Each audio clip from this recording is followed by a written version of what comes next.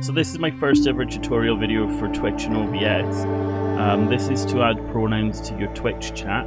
Now, it's done through Frankerface, so what you need to do first is make sure that you've connected Frankerface to your Twitch.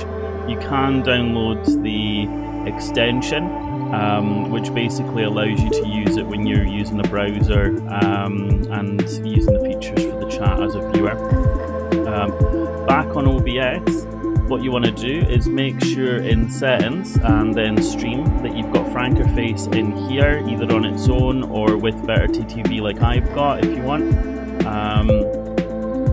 And then once that's done, click on chat settings, make sure it's on non-mod settings and then Frankerface control center.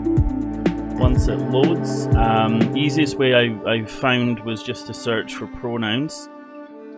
You'll get the add-ons here. Make sure that'll say enable. Obviously mine is enabled. You also need to have yourself and your users to go to this website, and this is where you set your pronouns. Again, because I've already done it, mine are here. You hit submit, and then if you test it, as you can see, we've got my he, him next to my name. Obviously, any users that haven't done that last part on the website, they just will show as normal with no pronouns before their username. Hopefully you find this helps.